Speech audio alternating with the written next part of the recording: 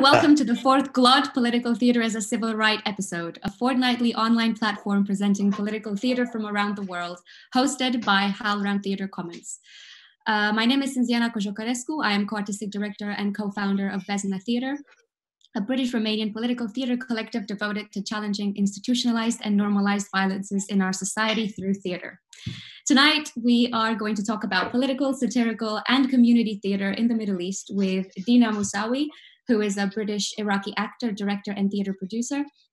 Her career spans theatre, television, and film. And Lara Sawalha, a Jordanian-British actor based in London, whose work includes film, theatre, and TV in both the Middle East and the UK. And Nabil Sawalha, the well-known Jordanian actor and political satirist. The conversation will begin around Nabil and his theatre show Peace O Peace, Salam Ya Salam, which was produced in Jordan and toured to Palestine and Israel. We now have a pre-recorded message from Nabil, which offers a little context. Political theatre in the Middle East. The Middle East has been a political arena from the beginning of time. We are come here across the crossroad of the worlds. So we have never been without occupation. And the big powers find it a very nice arena for political games and for testing their latest weapons as well. So politics are in our blood.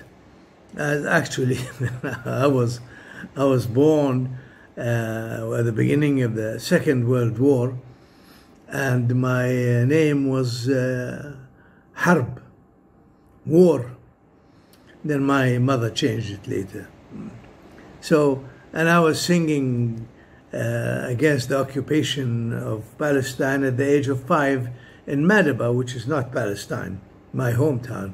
So, and then you get up, you know, I mean, I remember at school when a teacher would say, next Wednesday there'll be an exam. We'd say, ha, ha, ha, maybe, if there is no coup d'etat or revolution or an occupation. So the Middle East really is, and because of all the religious conflicts, a lot of history here, and some of it is bitter, not nice, and the West knows that very well and knows how to ignite it whenever they want to for their own interest. So how do we survive in the Middle East against this? We survive with humor. Yeah. I did theatre for nearly 20 years with very small audiences. It's not part of our world, the normal theatre and Ibsen and Oscar Wilde and all that.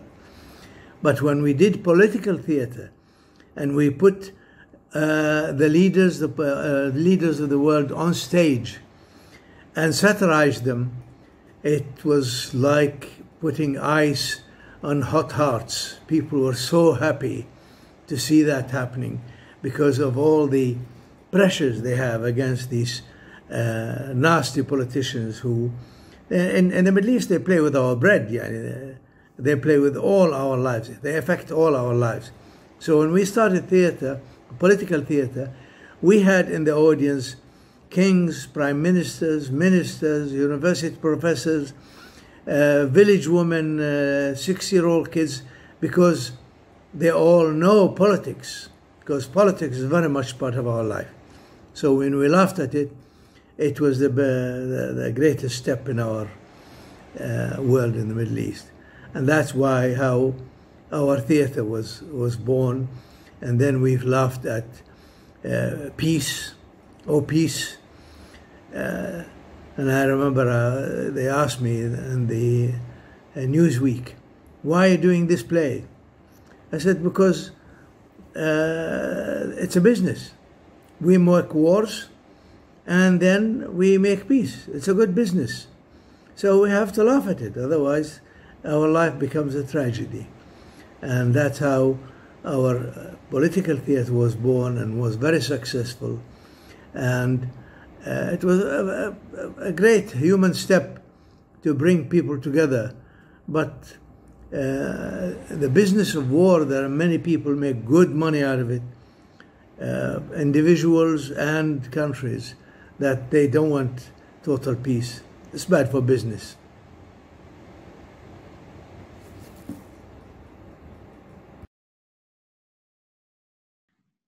so much for sending that video. That's a very beautiful way of putting it, that laughter is like cold ice on hot hearts.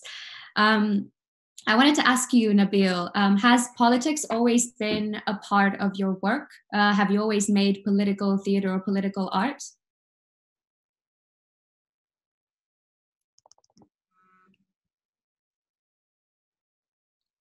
Nabil, you're muted. We can't hear you. If you could unmute yourself. There is a button. Just click the microphone where it says mute, the bottom left. Okay. Hey, excellent. Yes. I know I'm deaf, but mute, that's a new one.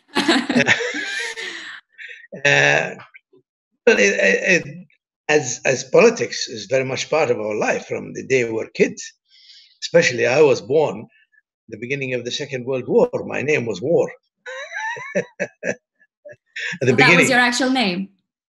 In the beginning, yeah, that was my name. Or a nickname? My mother thought better than that. No, it was called Harb, War. Wow. And then they changed it later, I know. So politics was always part of our life. You know, as kids, we were singing, politics we were doing. But in my theater work, no. I started, I liked very much social satire, like satire and comedy itself, especially the human situation, the marriage situations. You know, I did a lot of these. But when I did my first television series in the 70s, mixed politics with the social satire, you know, corruption of employees, which I was doing, and I did, not much to do with the loose and the politics and life. So then we were not allowed, let's say, we were not allowed to do politics, comedy, politicians and politics. So we went into secret, always hiding the names, always its meaning, that until after the Gulf War, Jordan, as you know, was boycotted by everybody in the world. So the censor in the government at that time, I used to have censor, was not worried about what I say. If I annoy America or annoy Saudi Arabia or annoy these people, we were free. We couldn't care for anybody, as nobody cared for us. So this is when we started our political theater, especially when George Bush said, Senior said, we're going to have a new world order. We thought, my God, every time the West wants to do a new world order, they started in the Middle East. They practice on us. So we did first play, Hello, New World Order. But of course, we had to trick our government. When the censor told us, what's it about? We told him it's about farming and health, general health thing like this. And when we went to stage, it was politics. Now, the strange thing is that the top politicians and the head of intelligence and all these were very interested to see us. Because I think, and I know, after the first show to the head of intelligence, we said to him, shall we go back with you to the prison? Yeah. He said, no, it's really democracy. Go and say what you want. I think where the success was, is we performed as artists. In the Middle East, usually people in the field of art and people in the field of culture either are with the big boss and being very hypocritical to him, or against. We took our part as artists. We reflected the image of the situation, the political situation, through an artist without any agendas. This is what made King Hussein come and see all our plays. Top officials, ministers, people from abroad used to come and see our plays, because we pushed the red lines we never offended or broke the red lines. You know, there is, our society is a very conservative society. They just, even if he doesn't like the king, he doesn't like to say bad things about the king. You know? So when we put politicians on stage, we put them in their political, whether it was presidents, ministers, and all this, we put them in their political thing. We did not satirize their bodies. We imitated their bodies. We did not like the sketches that you have shown. You know.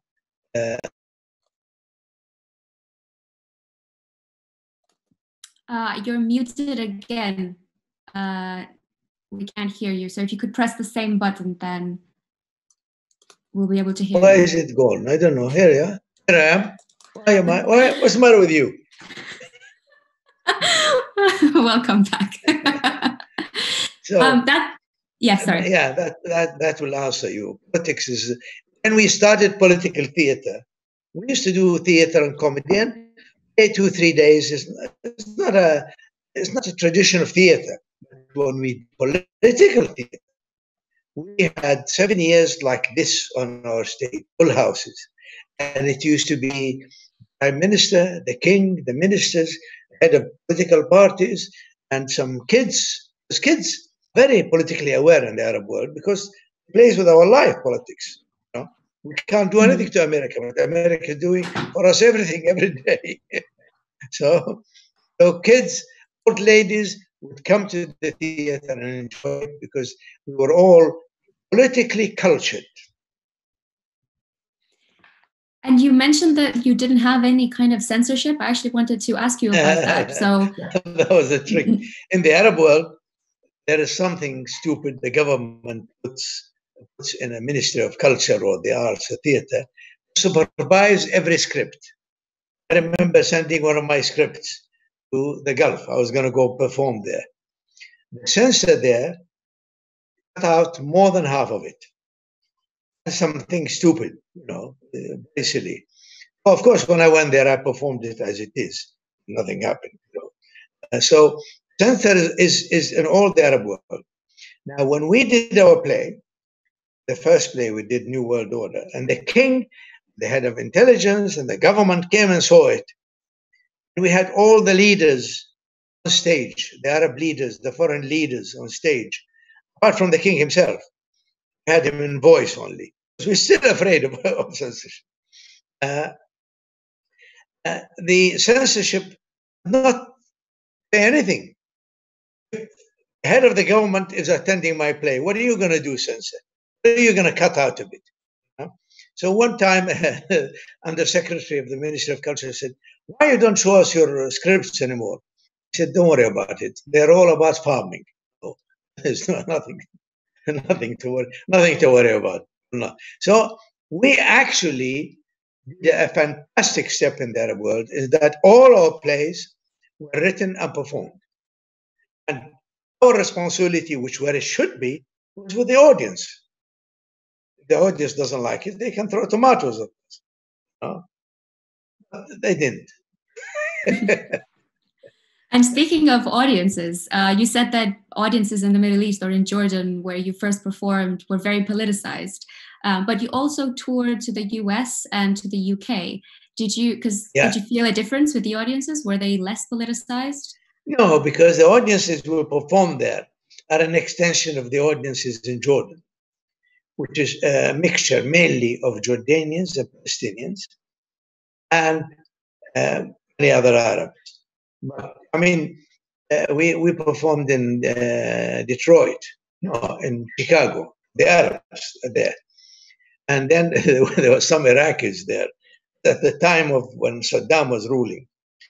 As soon as the president Saddam came on the stage, walked out. We asked him later, I said, why? He said, we're afraid.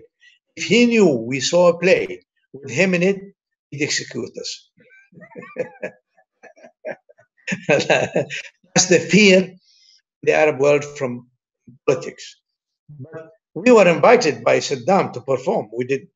We were invited by Gaddafi to perform. We didn't. But the audiences in America and in England are actually an extension of our audiences here. But heard all about our plays, and they were dying to see how this phenomena happened, where Arab actors are putting their or leaders on stage, criticizing them in a way, their politics, and even their own king. So we were a phenomenon, the Arab world, and the Arab world echoed all over the world. Yeah, we got invitations from Australia, we got invitations from everywhere. But we toured the United States, and we did a performance in England, and then a couple of performances in England. And so I did some in Beirut as well.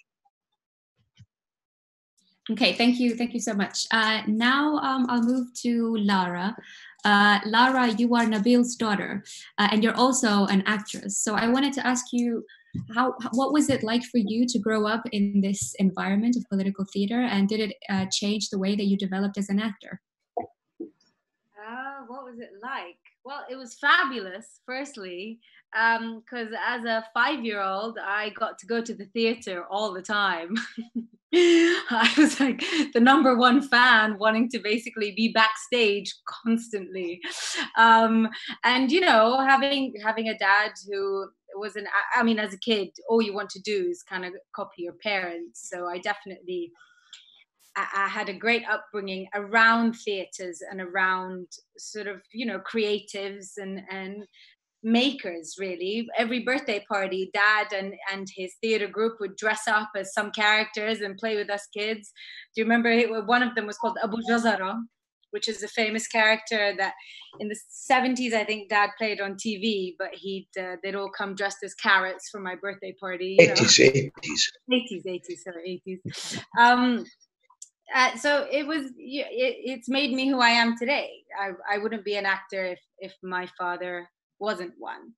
And how it's formed me, I suppose the work we've done together as I've grown up has definitely formed who I am today and how I perform. But having someone who's in the arts at a young age definitely helped. And Dina, how did By you the way, get can I say something? Oh, yeah, of course. Yeah. Of course. Lara, by the end, we were performing solos, she and I. Whole play, I would write it for me and her. And then, as a comedian, by the end, people saying, we'd like you to perform, but only if your daughter's with you. Well, I was very proud of that. That's a very good sign. That's a very good sign. Yeah. Dina, can I ask you, how did you get involved in theater? How did you become a political, social, community theater maker?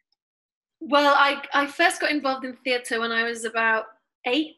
It was when I first moved to England, and I went to see a local sort of performing arts school doing a presentation evening, and I really liked what they did. And I said to my mum, can I do that? I want to go, I want to do that, because we didn't really have anything like that in Baghdad.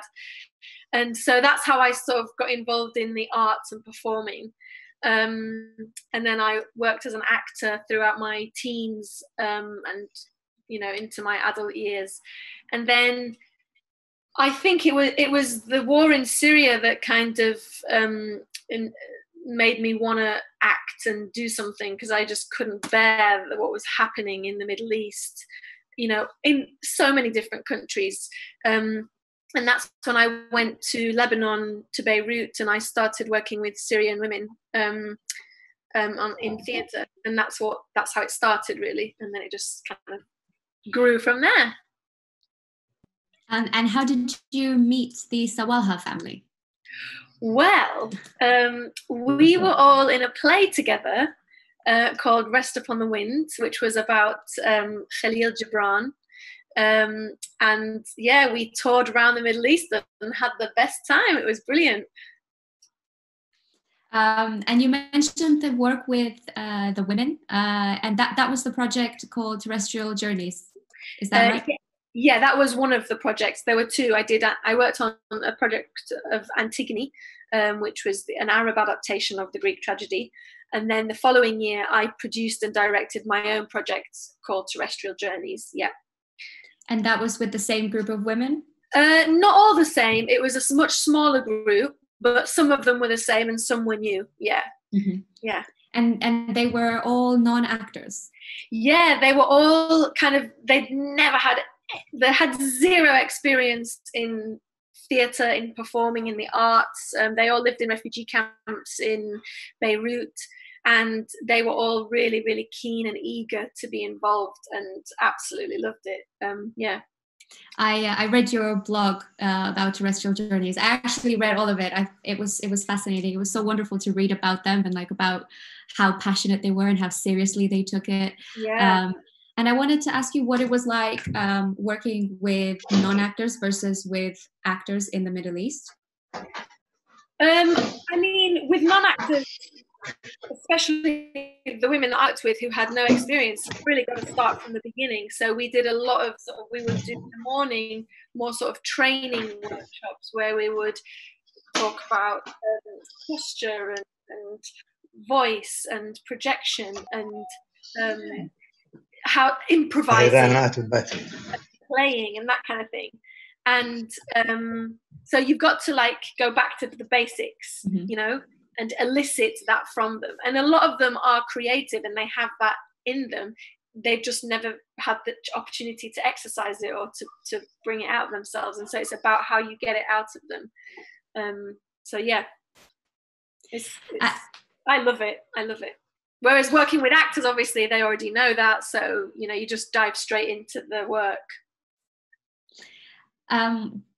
I remember reading one part where you asked them to create like images or tableaus, and I think you mentioned that they came up with something that was quite very literal, like a boat on the Mediterranean and stuff, and you're trying to kind of ease some more metaphorical content out. Can you tell us a bit about how that worked?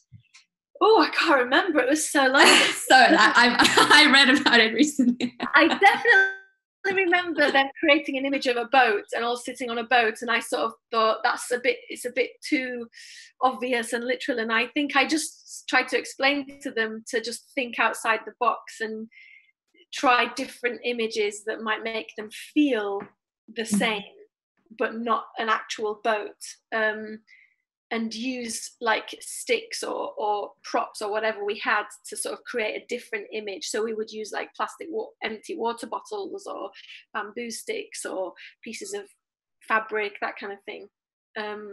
Yeah. And just by that image that you mentioned in your blog, it seems that there was quite a lot of political and social content that they chose to deal with in that show. How important was it for the women to talk about political issues? Well, it actually, a lot of them were afraid to talk about political issues. And when I first started the project, a lot of them, they were sort of very cautious and a bit nervous about joining in, even though they really wanted to. And some of them, their husbands wouldn't let them. So I had to go to some of their houses in the camps and speak to their husbands and just explain what the project was and reassure them that it was nothing to do with politics. And my aim is never to talk about politics in a show or to make it a political piece of theatre, but by the nature of where they're from and what's happening in their country and what's happening right now, it's sort of and the process of doing it, it sort of is political, if that makes sense. But it's never political. But one thing I wanted to make sure is that the piece is a devised piece, so that they have the right to sort of talk about what they want to talk about. And it just happened to be that because they were refugees, a lot of them talked about their journey or, you know, what it was like for them living in Beirut and that kind of thing. Yeah, so I guess it wasn't important to them, but it naturally sort of came out of them. No, that makes sense. That makes sense a lot. And I think you are right that the process is definitely political. I think the way that a company or a maker relates to the people that they're working with, especially when making community theatre, that in itself is a political act. The amount of respect and authenticity and power that you give to your participants to choose what they talk about is in itself a political act. Yeah, and the fact that you are performing downtown Beirut, where you've got a wide range of audience coming from rich Lebanese to expat British to some refugees from the camps, and they're all together and they're watching, you know, so that act as well is political. So yeah, absolutely. Sorry to quote your blog so much. I know it was a long time ago, but I remember that you described the audience that the women's family members who were also refugees would sit side by side with middle-class Lebanese families, and even bringing those two together again kind of creates that solidarity that gets people talking about each other. Yeah. Now I have a question for both you and Lara, actually, so just answer whenever you want. Because you've made political theatre or community theatre in both the UK and in the Middle East, how would you say that what the differences are between the way it's shaped, what it looks like if it's different in the two countries? Well, I mean, for me, the number one difference is the censorship. From working as an actress in the Middle East, when Lara and I were in a play together, we always had to have censors come and watch the dress rehearsal, and they would always tell Lara, you're not allowed to do the kissing scene. Do you remember, Lara? Kissing, no taking off your dress, no nothing. Yeah. So that is difficult. More, you know, you don't have that in England, in Europe. So that's a big difference and a challenge, I guess. Yeah. Don't know what else, Lara. I don't know. I'd probably say the same. I mean, you know, as Dad was saying, it varies where you are. It can be dangerous doing political theatre. It depends on the circumstance. It depends on what you're trying to say. I think our aim is the same, whether it's in the West or the East. It's just that in the West, it's you're slightly freer in some aspects. Yeah. And regarding the process of making it, would you say that there are differences? For me, there wasn't much difference, apart from the fact that they had no experience of theatre and had never seen theatre before. So I had to start from scratch. But other than that, not really, no. We did the same exercises that we would do in London, the same games. You know, we started every day by doing yoga, by doing stretches and breathing, you know, and yeah, I just did it the same as I would in the UK. Yeah, no, pretty much the same. I mean, before Dad and I and the group would go on stage, for example, we do laughter yoga. And, I remember that. Shake it all out and get the nerves out. And, you know, you still have the same process of rehearsal every day, script, cuts, not cuts, rehearsals, singing, you know, so no, I wouldn't really, there wasn't much difference. I'm curious, when you were doing your work, Nabil, did you have a repertoire system, or was it more of a British and American system where you run for a specific amount of time every night?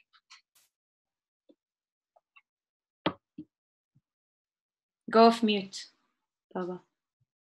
Yeah, you're still muted. Sorry, didn't get that. Repertoire or what? The American system? Yeah, exactly. I don't know the difference really. I know what I'm doing in my play. I don't have names. So what I do. We have a lot of that in the Middle East. And actors would say, is this Brechtian, or is this Stanislavski, or is this, I say, no, it's a play. Get it over with. Get over it. No, I mean, we would have 3-4 plays. We had them.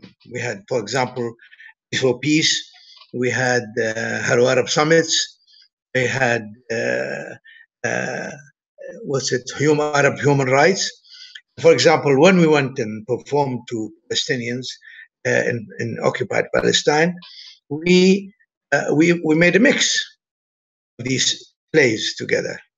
As our work, my friend and I, Hisham, we will write the script. He will write something. I will write something. Then I work on it. We worked on it as a theater. We matured it. And in comedy, it's always a risk that the first night nobody's going to laugh. You might laugh in rehearsal, you'll laugh of, oh, fantastic, and all this. And then the audience comes and, what happened? And there were many a night that we spent the night of the first night after the play until the morning, until we fixed the play. Don't know what the audience is going to laugh about. The political comedy theater is a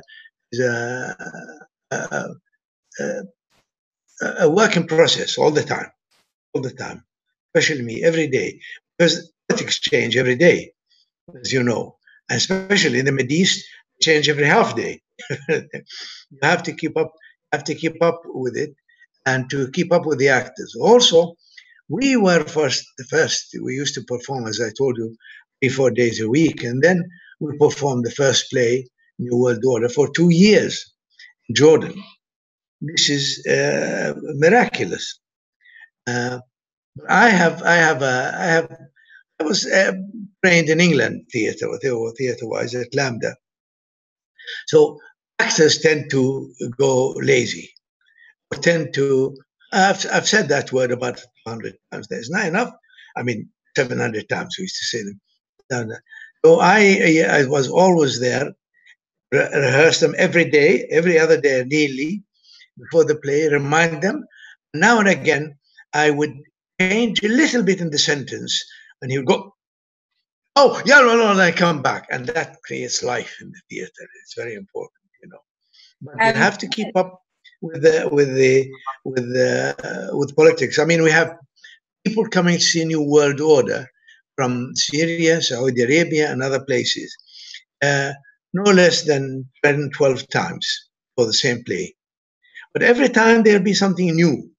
They love that. Can I just say something on that with regards to what he used to do to us, Baba? 5 minutes before going on stage, he would give me a new scene. And he'd be like, oh, here, sorry, I've changed this part. Can you please read that part? And I'm there going, no, I can't. So, yeah, you definitely kept it alive.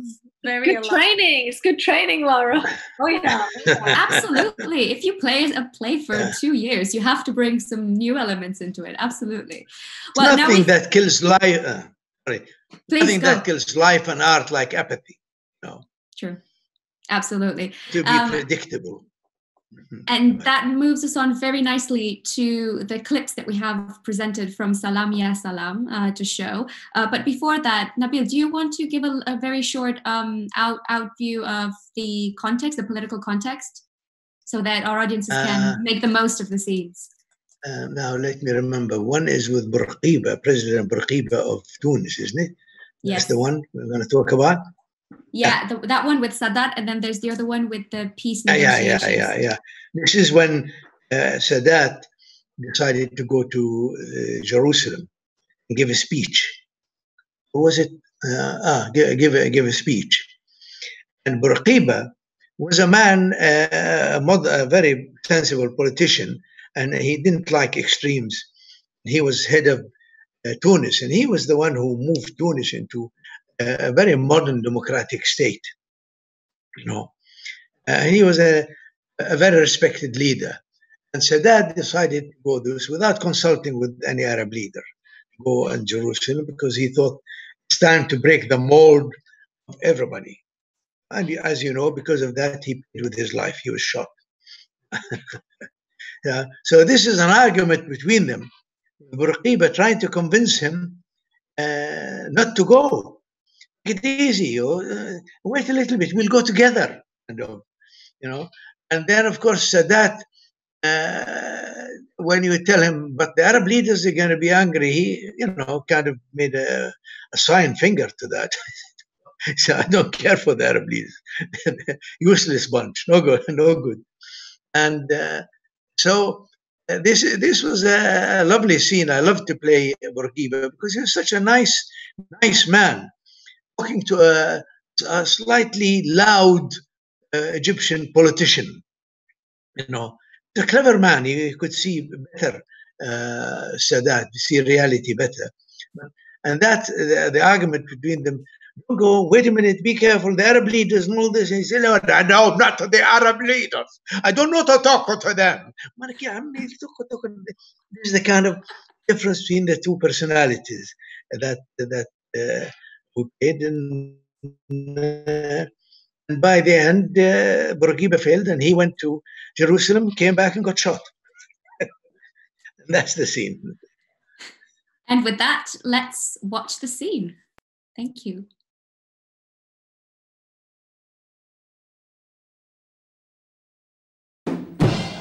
اتفضل يا سيد حبيب، اتفضل يا ريس، اهلا اهلا اهلا. شكرا ينور، شكرا ينور، شكرا شكرا شكرا.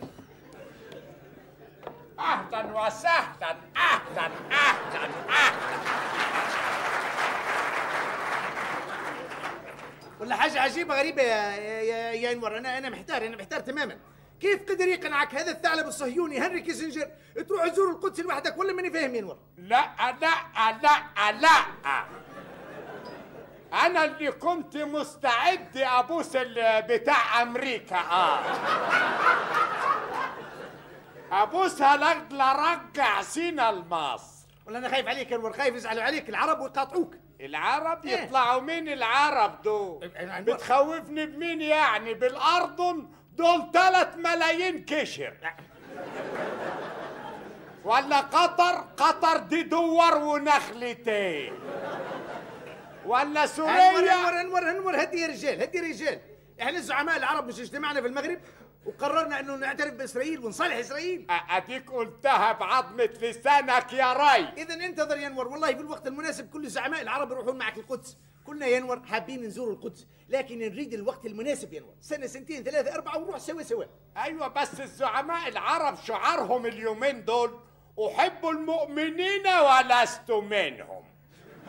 حيث كده بقى انا اللي هروح واعلق الجرس لوحدي. الله انا خايف عليك يا انور، خايف عليك من العراقيين والسوريين والاصوليين، والله يمكن يعلقوك من لا استغفر الله العظيم. يطلعوا ايه الاصوليين ولا السوريين؟ ولا بتخوفني بالعراق الواد الكاوبوي ابو طبنجة جنبه ده؟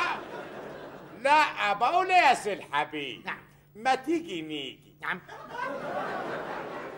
انزور القدس انا وياك، ولا انت راخر خايف يعلقوك من؟ لا لا لا لا لا، مش خايف يعلقوني من حاجه. ومش خايف ليه؟ ما في حاجه يعلقوا منها اصلا.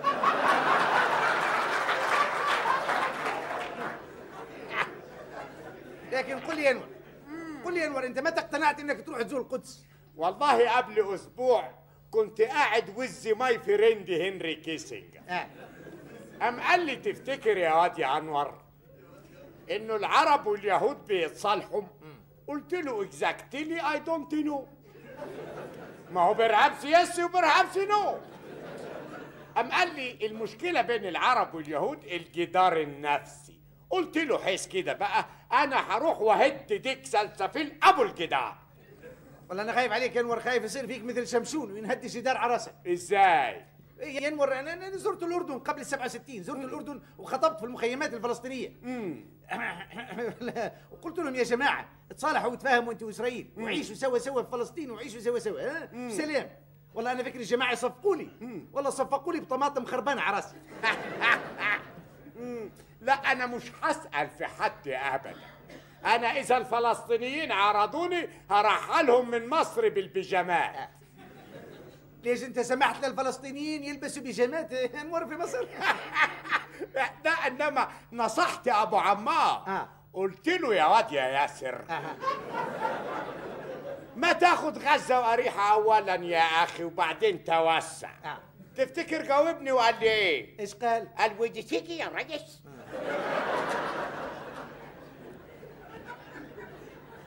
حاجة عجيبة غريبة أبو عمار، هذا حاجة عجيبة غريبة. دائما في المؤتمرات المسدس على جنبه نقول بدنا نحرر فلسطين نحرر فلسطين نحرر فلسطين. بدأ يحرر في الأردن صفى عندي بتونس.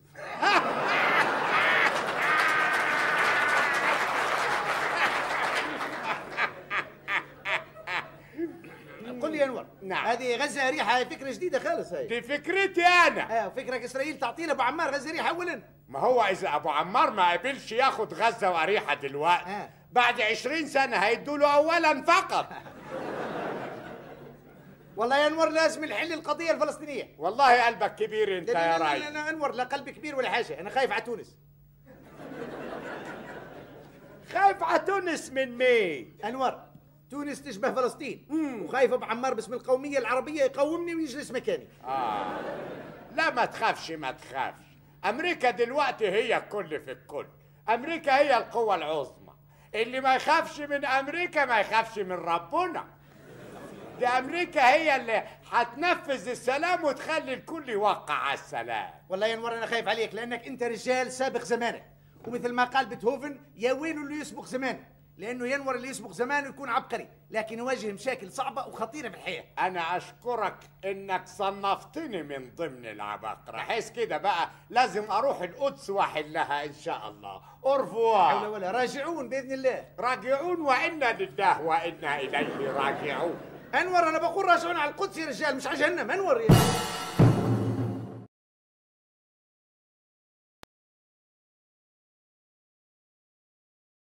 مفاوضات السلام واشنطن.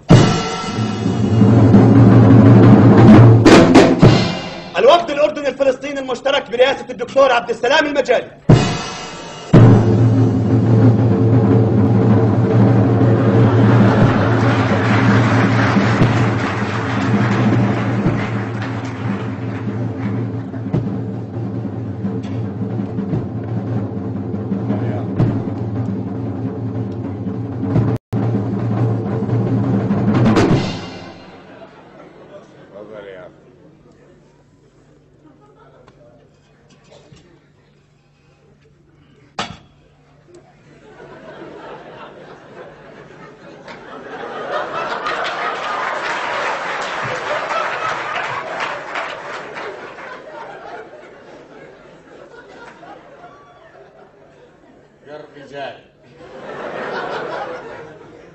دائما خلفي تحت المظله خوف تبرد يا اخي. مستر روبنشتاين الوفد الاسرائيلي.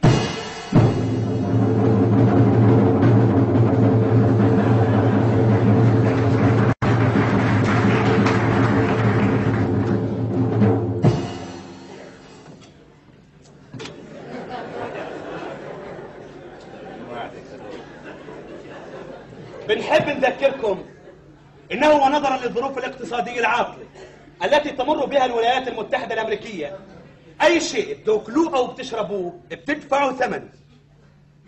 بتحبوا غدا وفد الأردن؟ الباشا. منسف لو سمحت، بس الجميد كرك يا الله يخليك. حاضر. واحنا يا اخي بدنا طنجرة ورق دوالي لف صغير مع فلفل حراق اذا ممكن. حاضر. مستر روبنشتاين. انا بلاش اطلب، بوكل من اللي طلبوه لانه اللي طلبوه بكفي للجميع. لنبدأ المفاوضات، تفضل. السلام عليكم ورحمة الله وبركاته. وعبد السلام عليكم يا باشا. بلشنا مرقعة. مستر روبنشتاين اسمح لي وتعبيرا عن حسن النية أن أهديك هذه المسبحة، تفضل. شكرا يا باشا، إن شاء الله نسبح مع بعض في العكبة. وإذا حابين نسجل وقاع المؤتمر لحسن النية أيضا برضو احنا مستعدين. ليش تغلبها لك يا باشا؟ ما هم الأمريكان بيسجلوا كل كلمة احنا بنقول. No recording. Carry on. شايف يا باشا؟ No recording.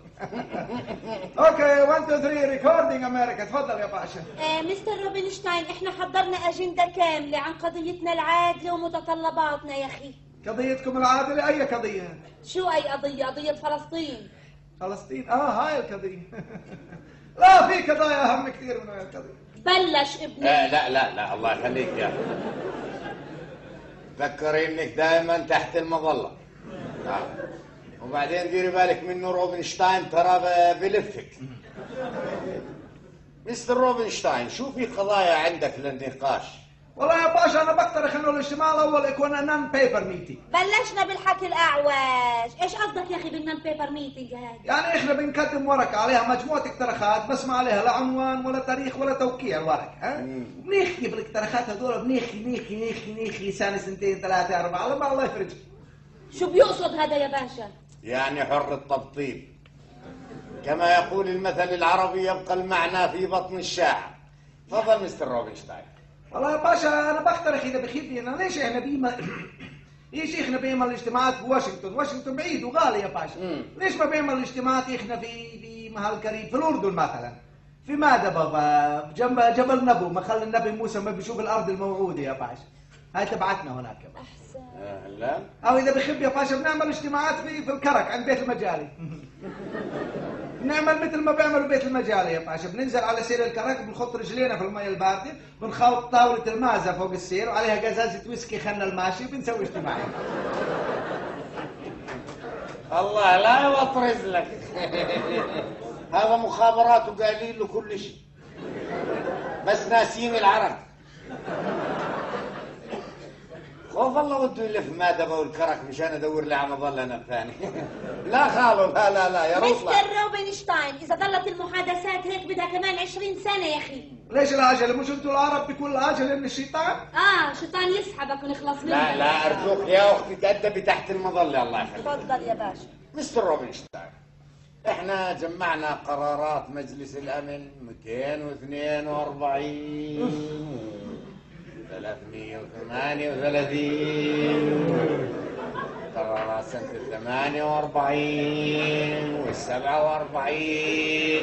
وقررنا المطالبة بالتعويض عن معاناة الشعب الفلسطيني. باشا انت بيحكي كلمة معاناة؟ طبعا معاناة الشعب الفلسطيني؟ لا يا باشا ما في معاناة في الدنيا الا معاناة الشعب اليهودي، احنا بنعاني اكثر من كل شعب العالم. اسمع لأقول لك تفتحش باب المعاناة هلقيته، لانه معاناتكم سوت للعالم كله كعناية.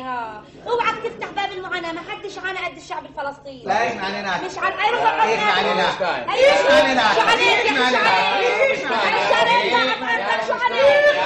شو عليك يا اخي؟ يا ابن الام العالم خلونا نعرف نحكي. بعدين عندك مشكلة المياه، وعندك مشكلة الحدود، وعندك مشكلة الأراضي المحتلة. يا باشا انت بتحكي عن كل هذا الموضوع 242 338 وفلسطين وما بعرف شو هذا، كل هذا الموضوع مش مهم يا باشا. لازم احنا بيحكي عن موضوع اهم من هذا الموضوع يا باشا. أهم من هذا الموضوع؟ نعم. شو أهم من هذا الموضوع؟ البيئة يا باشا. اشق الثوب واطلع منه، شعبنا تهجر وارضنا ضاعت وحضرتك بده يحكي لي عن CO2. اهدي يا اختي خلينا نعرف شو المشكلة بالضبط. مستر روبنشتاين شو المشكلة بالضبط؟ المشكلة يا باشا خمامتك.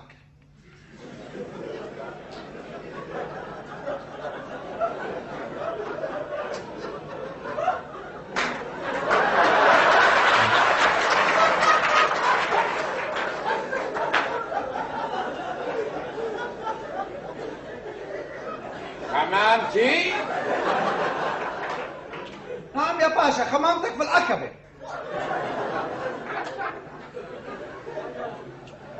هي في العقبة؟ نعم يا باشا خمامتك في العقبة مشكلة لإسرائيل من 26 سنة.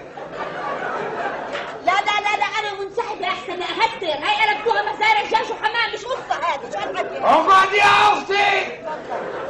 ودي اعرف اخرتها معه، ودي اعرف شلون حمامتي جننت اسرائيل 26 سنة وهي المسكينة في العقبة. خمامتك في العقبة يا باشا بوكل من القمح اللي بوكها من مخازن وصوامع القمح اللي في العقبة.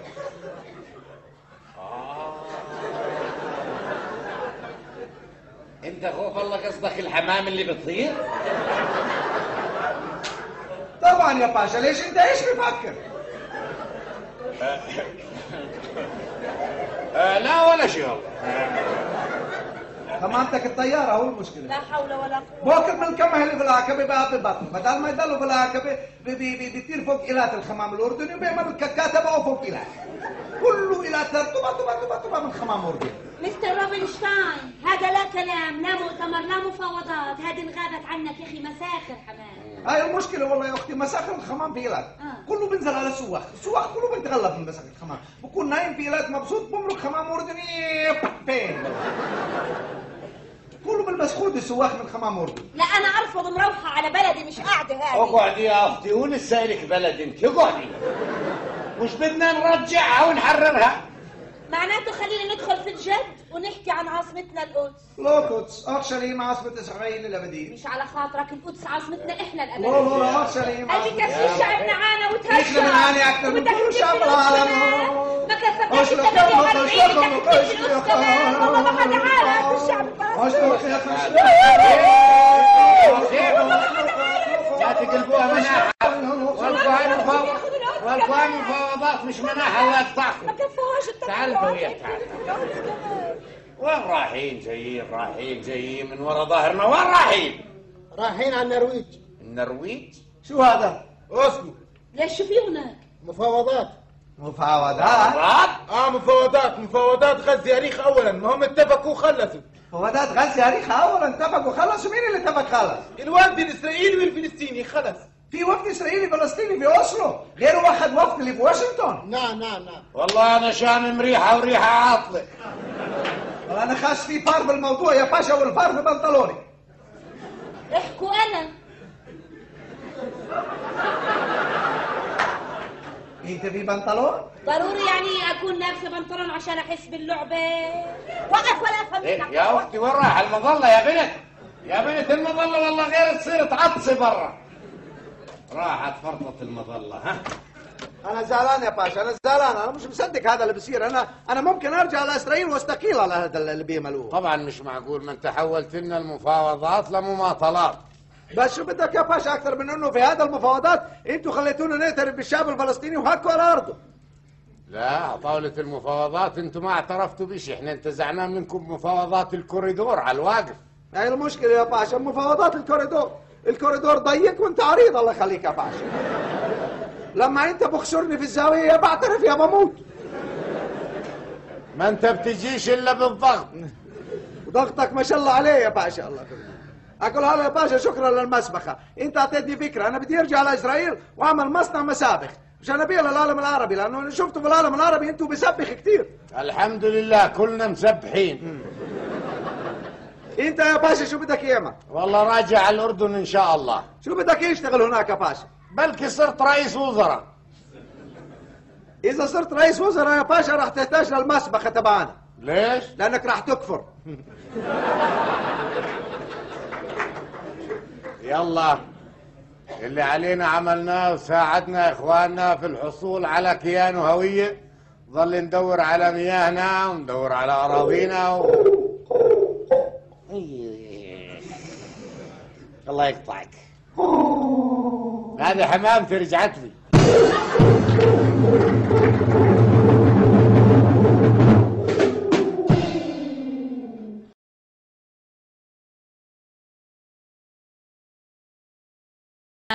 Thank you so much for sharing those two videos with us, Nabil. And just to kind of give a bit of context about the second scene as well, do you think you could tell us a little bit about the second scene with the peace process in Washington? Yeah. I love that scene. I used to love playing Rubinstein, the negotiator. Because we actually, to write that scene, we asked the negotiators themselves. The guy who was the Jordanian negotiator, Abdel Majali, who was prime minister, we sat with him and heard what he says. And then the umbrella, the Israelis refuse to talk with the Palestinians unless they are under the Jordanian umbrella, which you saw it, Jordanian umbrella. Okay. And then Rubinstein. And they said, the Jordanian delegation would go and talk to the Israelis, and the Israelis will put certain conditions. Jordanians will come back to them and said, we agree. The Israelis said, you agree? Oh, we have to go back and look at it again. The art of dallying, the art of distracting, the art of this is an incredible art of Israel. This was negotiation in Washington. It was the Prime Minister, Abdel Majali, who was played by my friend, and the Palestinian who, and you saw the kind of distraction. We're coming here to discuss Palestine, big issue, big problem. The whole world is has not been the same through the problems from Palestine, and yet Rubinstein is talking about the pigeons, Jordanian pigeons coming to Israeli Eilat and mucking up their tourism with pigeon shit. So, and Palestine is getting mad. I said, what's the matter with you? We want to talk about Palestine. He said, oh, I don't know Palestine. This is something I found when I went, when we performed in Israel. I would tell them, you cannot forget the Palestinian diaspora. And they say, oh, there's only Jewish diaspora. I said, no, we have it in Jordan. We have millions of Palestinians all over the world. And unless you remember that, there will never be peace. And after our visit with this, I discovered there will never be peace with Israel because they live in another world, in a cuckoo world. Are part of the Middle East. It'd be very easy to mold in the Middle East and become part of it and have a good life with all of us, the Middle East. The Middle East is a nice place, nice country, nice weather, nice, lovely history, nice everything. But they just have, as one Israeli said, that the Israelis, they don't want peace because they worship the god of war. It's good business, war, And this is actually, this was a negotiation. It shows how useless it was to negotiate peace with Israel. Because what they have in their mind, the Israelis, have nothing to do with the understanding of peace as giving human rights to the Palestinian or rights to the Palestinians, or living in peace with the other neighbors. They have a weird, different mindset. And we showed it in that sketch, how we're trying to get to the subject and how Rubinstein, oh, it's a pigeon, oh, well, Palestine, oh, where is that? Oh, but it's a lovely character. I met the guy as well. A nice character to play. You met him in real life? We're all Semites. We understand each other very well. And you met the character that you played, and does he know that you play him? When we performed in occupied Palestine, we're not supposed to say Israel. Did he see the play? Did he see himself on stage? Well, there was after a show, there was a lot of gathering and things like this, and because there's another sketch which we do about Joshua the Jew, how he was supposed to be, but all he did was kill. Killed everybody in Jericho, everything, animals and goats. We profit, and we worship this prophet. So we did a very satirical sketch about that. I don't know if they showed it, but anyway, it was him, and there was other people, and they said, "Oh, you're a bit racist, huh?" Because we satirized Samson and Delilah. We made Delilah Palestinian, and Samson was Jewish, and and every time he said, "I killed 1,000 people with my donkey's jaw," she says, "Stop exaggerating. You're boring our life with it." And he goes down to 2 by the end. This kind of thing. So some of the Israelis came to us and said, there were some racist comments. I said, well, you should know. So that's why he mentions Samson in the first sketch. He says, "Oh, you'll become like Samson." We ridicule some of the biblical stories. Like Joshua, he would say, let's go and kill our neighbors. And his people would say, but Moses said in the 10 Commandments, don't kill. He said, no, that was the 11th commandment. It got rubbed off when he was coming down the mountain. He slipped, Moses, and as I killed that. And these are beliefs that we, the Muslims here, believe in them. The Christians, prophet, call him the Prophet Joshua. He killed every Palestinian he met. So, so it's a bit satirical. Anyway, it was all in good spirit. You mentioned that because it's comedy. See, comedy, you can say whatever you want. If you say it well, you're laughed at. All what we said, if we said it outside comedy, we get killed. I wanted to ask you about the reception of the show, because you played obviously in Jordan quite a bit, but you went to Palestinian communities within occupied Palestine, but also to mainly Israeli communities. So how was the show received differently? Well, the Israelis did a trick. They came and filmed us in Amman, pretending to be French television, because the Israelis talk like the French. They interviewed us. They put it on Israeli television, which we would not have accepted if we knew they were Israelis. And what excited them was the fact that we were doing their leaders on our stage. Rubinstein, what's his name, Rabin, the one they killed, and all these people. So they thought this kind of recognition of them, So they were working hard on getting us to perform in Israel and Palestine and the villages. I wasn't excited because, this peace process was a bit funny, and I'm Jordanian. I am an Arab, belong to my Arab world. King Hussein himself used to call me every now and again, say, "What happened? Are you going?" Because he wanted us as a comedy theater group to continue the process of the cultural side to be continuation of the process of peace. My friend, who was originally a Palestinian, was very excited to go. I was a pain in the ass. I said, I have nothing to do with it, It'll cause us trouble. So anyway, they kept after us, and by the end, we decided to go there. No problem. We will do one show in Tel Aviv in English and 14 shows in the Arab villages. The day before we wanted to travel, they shot Rabin. The whole mood was changed. Anyway, we waited 10 days, and then we went there. And we performed very successfully.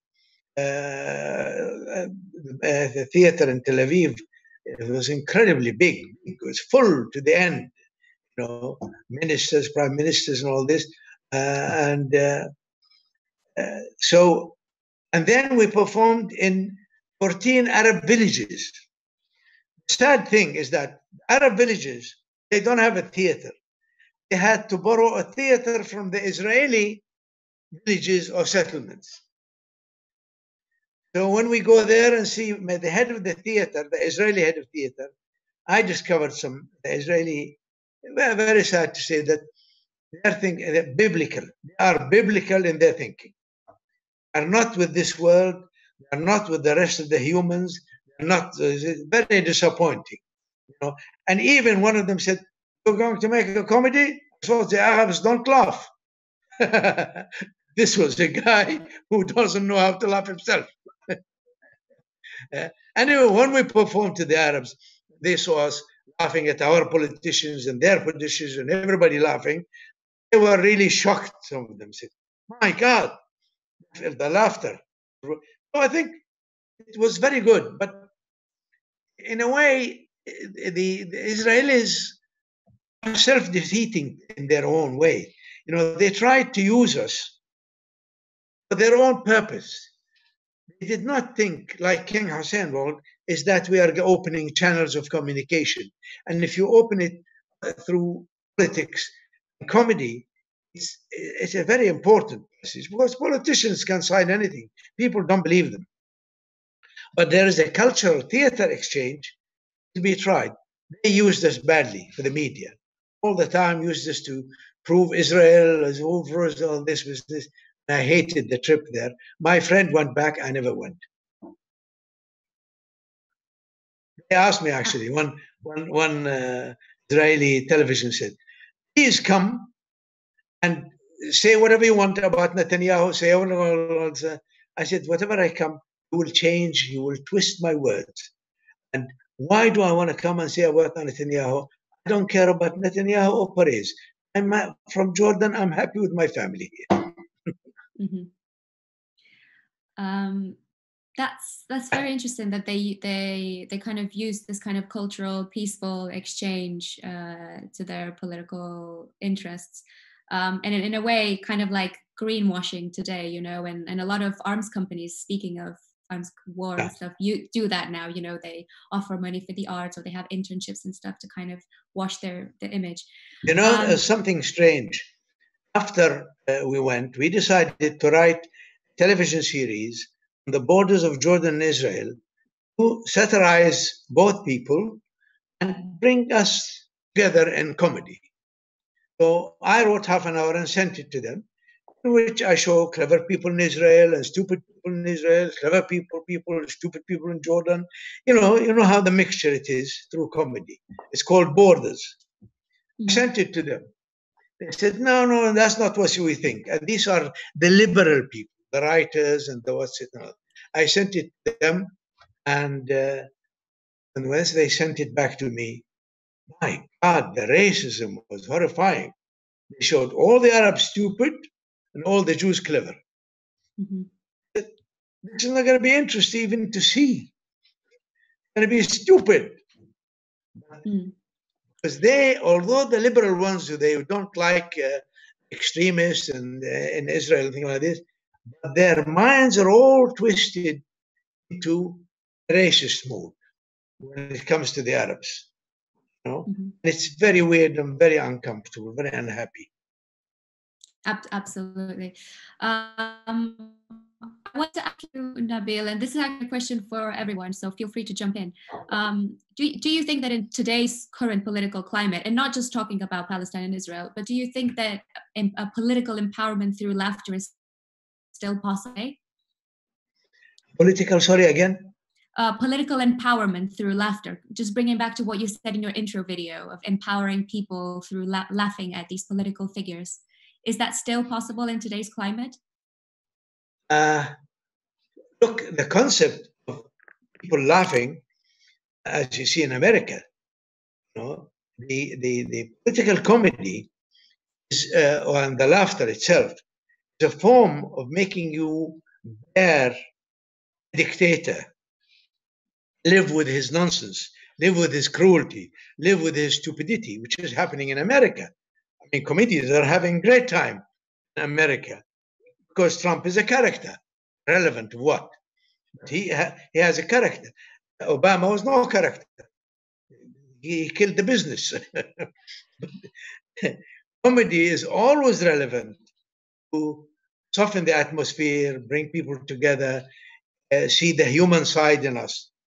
The only thing now, because the West playing up in our world here, because of Israel, they must destroy the whole Arabic world to let Israel live, which is ridiculous.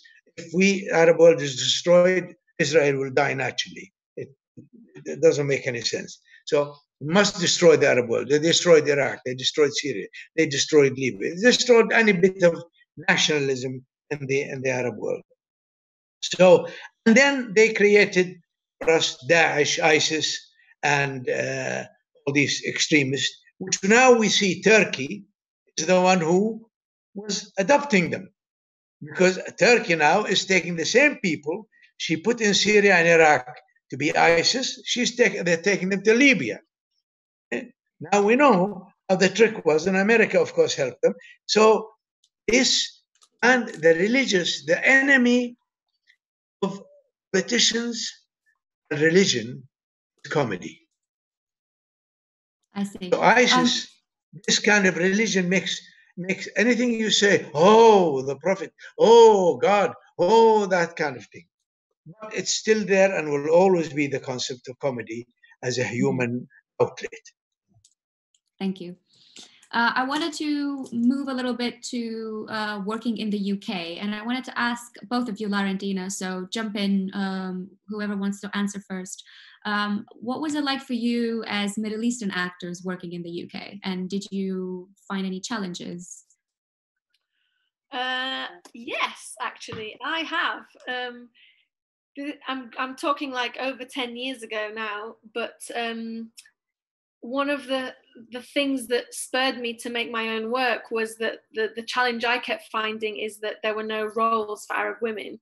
And at the time of the Iraq war, bearing in mind I'm Iraqi, there were a lot of films being made, you know, Hurt Locker, Green Zone, Devil's Double. There were all these films being made about my country. And every time there would be a casting call, my agent or I would submit our things and they didn't want to see me. And I could never understand. And then once I actually got an audition for the Green Zone, which had Matt Damon in it. And they said to me, I went to the audition, I read the script that they sent me, and it was the part of a man because they didn't have any females for me to read. So I did the audition, and he was like, yeah, that was really great. The only problem is there isn't a role for you in the film. He said, but do you know any Iraqi male actors? And I was like, well, you know, no, I don't. I have family members, but they're not actors. And he actually asked me in the audition if I knew any Iraqi men. And so that was a constant challenge for me. And then another time I did a voiceover, I did some ADR on The Devil's Double. And I was sitting there in this recording studio and the big screen was up and we had to do like background voiceovers. And I was watching it, and the lead female role, which was one of King Hussein's girlfriends, was not Arabic. And I was like, why have they cast a white girl and they dyed her hair black? Because I googled her after, and I was like, they've dyed her hair black, she doesn't speak Arabic, she's white. And it really, really upset me. That was the first time that I actually realized what was happening in the industry and how it made me feel as an actor.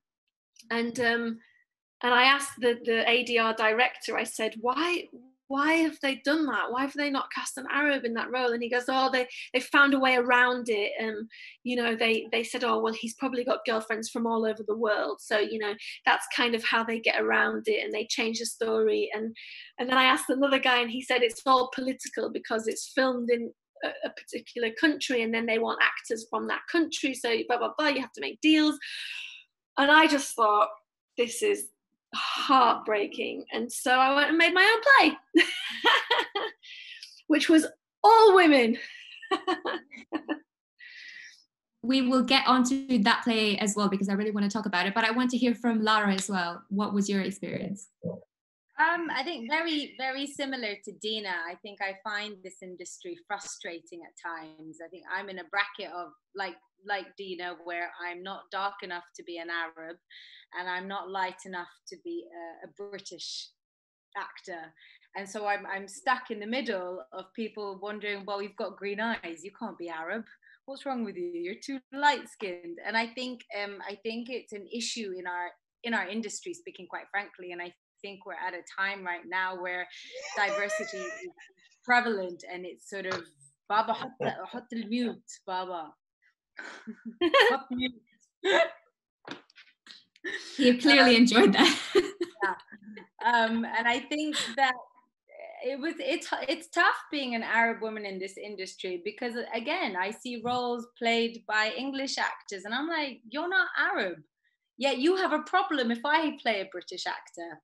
So it's double standards. And, you know, if we're going to talk about racism, I don't really want to so much get into that topic, but this industry is kind of full of those things where they're very dismissive of sort of female actors who are of Middle Eastern heritage. And I kind of feel like now we're at a time where things are changing, and I'm hoping that we can all ride that wave. But yeah, it's heartbreaking, it's annoying, it's frustrating. And like Dina, we just keep pushing and breaking those doors down, hopefully. Yeah. More power to the both of you. Just while we're talking about your experience, Lara, you've done a lot of political theatre in the UK. And I wanted to ask you, how do you choose to approach projects that are political because of your dad, or does it just happen organically? No, they fined me. I came back from Amman, from Jordan, working with my dad for about 5 years in the end of 2012, and I came and I straight away did the play about Khalil Gibran, and then ever since, all I've done is political theater. It's like ingrained in my name.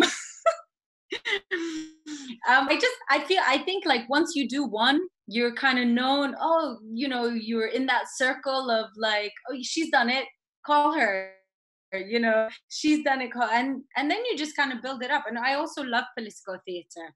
I definitely have a lot more to learn about political theater. I've, you know, working with my dad was such a stepping stone to understanding political theater, and I'm very grateful for that. And I don't know, I think it's just in our bones, okay? It will follow me till the day I die. I mean, that's wonderful. You know, as a political theater maker, I'm like, yeah, that's great. That's my life too.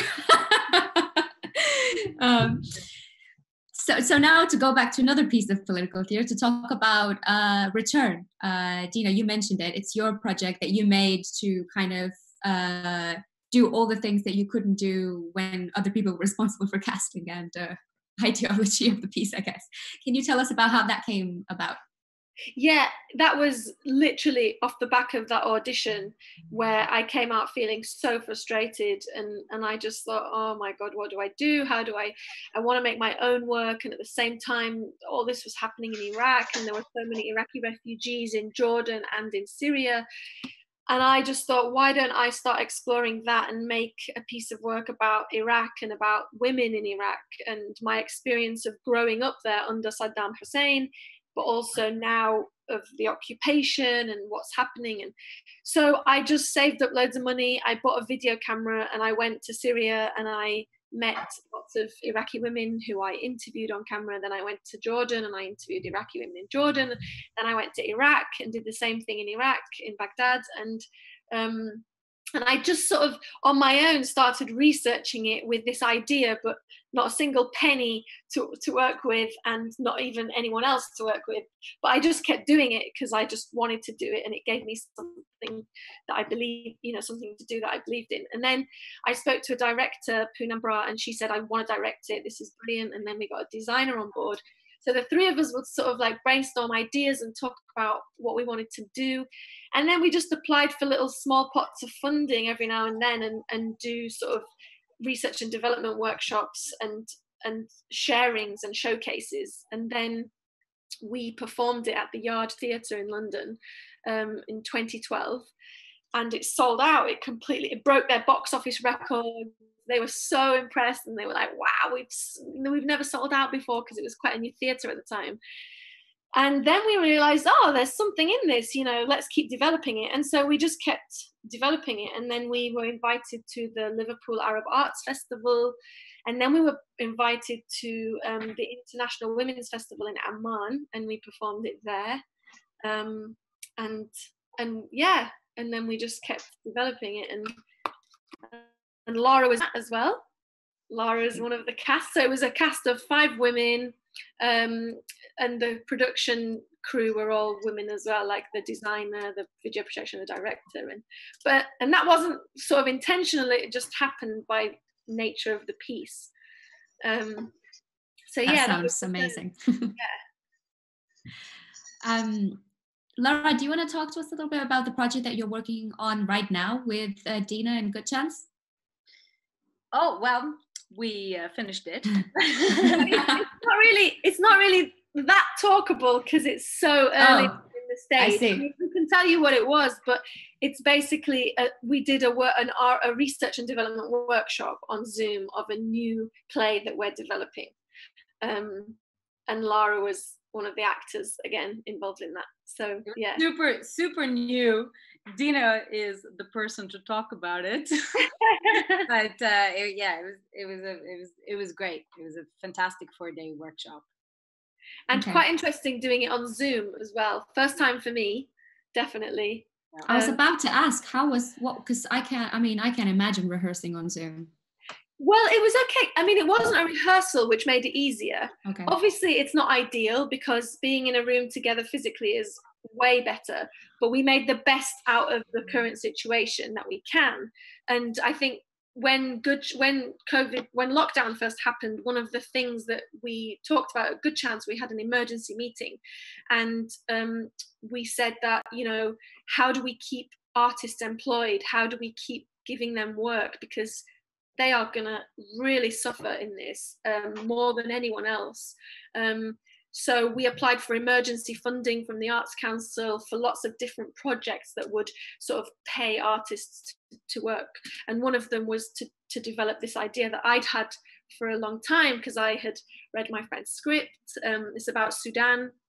And we got the money and we did a 4-day research and development workshop. So we read the script, we talked about ideas, we improvised, and it worked actually surprisingly well. There were a few technical hitches, admittedly, you know, people's internet cutting out and things like that. And I think 8 hours on Zoom is quite tiring. But it was definitely useful and we definitely got a lot out of it, and so did the writer. So it was definitely worth doing. Yeah. It's better than not doing anything. Yeah, it was really, I was going to say better than not doing anything.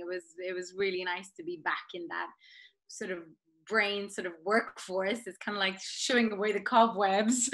Yeah. Everybody was like, we haven't worked for ages. We're so tired. So rusty. Yeah, the beauty of working on Zoom is that, you know, Lara, when I rang her up and said, are you available? These are the dates. She said, well, I'm available the first 2, but the second 2, I'm going to be on holiday in Greece. And I was like, that doesn't matter because we're doing it on Zoom. So she joined us from Greece, which was great. It was awesome. It has its benefits. Yeah. Have you got any tips for any theatre makers who are now working on Zoom? Anything from your experience? I would say 8 days is 8 hours in a day is too much for the actors. So the first 2 days we did 8 hours and we found that everyone was really knackered and it just was sort of difficult. So the second 2 days we staggered it, so we made it so that nobody worked more than 5 hours a day, and they might do 2 in the morning and then rejoin us and do 2 hours in the afternoon. So we sort of staggered it, and we had plenty of breaks. Every 45 minutes we took a 5-minute break, and then with the usual hour break and the tea breaks, and you know, so it's about planning, good planning, and the director was amazing, so she planned it really well. Okay. Now just one question for you, Lara. I wanted to ask you, what was it like working with your dad? Because I think that's quite a special relationship that you must have working as a father and daughter, as you know, the leader of the company. We have a very special relationship, me and Pops. What was it like? I mean, you know, my dad's my dad at home, but my dad is my director in the workplace. And I never really saw it any other way other than, you know, he's the boss, you know? I am the little actor who's employed. And given scripts 5 minutes before. You'd only give it to me. No, I'm joking. But no, it was great because I love working with my dad. We have a fantastic working relationship. We work very well together. We feed off each other. He pushes me, especially when it's shows in Arabic, because all our shows are in Arabic. So this is like the first time I get the script, I sound like I don't know what, like I'm a foreigner who's been away from Jordan for the past like 500 years and I don't know how to speak. And then, but it's, yeah, you know, he guides me, he helps me. And within the first week, I've got the script and I've learned it and we're good. I mean, it's brilliant. I'll give you a quick funny example. We were doing a show, a Ramadan show, because we always do big Ramadan shows. And it was just us two. It was the first time it was just me and him. And I go on stage and I open the show. It's a father-daughter sketch. And I'm opening the show and I'm talking about, oh, how I want to be free. And, you know, like, I'm going to go out and everything's going to be great. And then my dad from behind the stage is shouting at me. And then he comes on stage, he says a line, and then I freeze. I black out. do you remember, Baba? It's at Nadi Sayarat. And I forget my lines. And there are 500 people just sitting there. And I'm just staring at them. And I look at Baba and I shake my head. And I'm like, nope, it's not coming out. And he kind of just stops the show and goes, don't worry, my daughter's just forgotten her lines. Give her a second. And you just hear like a roar of laughter. And I take a second, I'm like, oh, I remembered them, and we continue. So in that way, it's a very easy relationship. We have fun on stage, which is really and nice. Off the stage, probably, right? And off the stage, yes. From what I know of working with Nabil, it was always good fun. Oh, really? Yeah, good fun, good food, you know, all of it. All about the food and the fun. What was it like for you, Nabil, working with your daughter? Well, it was very pleasant to see your daughter doing so well. Lara is very good on the uptake. He takes instructions very well. It's and in one way, it's a very professional relationship. I am demanding. My church is the stage. There is no mucking about with me there. You have to be committed. You have to do well. She learns her lines very quickly. She learns her instructions. She keeps them, doesn't forget. And sometimes I want more of her. She gives. It's a wonderful relationship, you know. It really is nice, easy to write for her. And she has a lovely stage presence, I must admit. People like her. And she does accents. I mean, she barely knows good Jordanian, but she did an Italian Arab accent. She did an Egyptian Arab accent. She did a Syrian Arab accent in one play. She played all these characters. So it was very pleasant. I missed her, but I think we reached a degree where she had to grow, challenge something else. And I had this Ramadan theater, which I did for 20 years, and we wrote 20 plays or more for it. I reached a degree where I thought, it's time, really, I'm tired of it.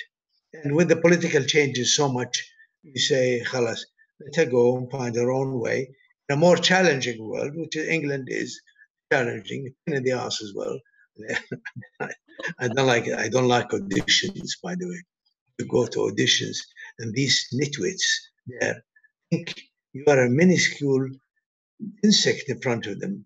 You know, I want to employ them in my as a driver. But I had trouble with these auditions because I came from a place where I make my own auditions, I write my own plays, I put my own conditions on a production. And you go there and he tells you, I want you to do an Arab ambassador. And you do an Arab ambassador. I know Arab ambassadors. Most of them are my friends. And they talk like this, they talk nice. And he says, can you make him a bit like that? Arab ambassador. A few. Now walk out. I totally get you on auditions. I don't like auditions either. I don't like holding auditions. I think it's such a strenuous process, and I don't like it. Thank you so much. Unfortunately, I think that is all we have time for tonight. But if you have any closing statements, if you want to add anything else, now is your chance. Yes, I will say something. In Arabic, called يعطيك العافية. God give you good health. You run it very well. Very well. I don't think we can blabber anymore unless the girls want to. But I've done enough blabbering for tonight. Thank you very much. Thank you very much. Okay, thank you. And for those of us watching, join us again in 2 weeks' time to watch Stones and Oranges by Ashtar Theatre from Palestine. We will be talking about their show with the actors of the show, Iman Aoun and Edward Mualem. We'll also be joined by the director, Mojisola Adebayo, and also by Richard Falk, who is a professor of international law, and he was the former UN Special Rapporteur for Palestinian Human Rights. And he will be coming on the panel as well. So see you again on the 31st of August. Send us the link, please. I will do. I will send. Thank you very much. Thank you. Bye, girls. Bye. Bye. لا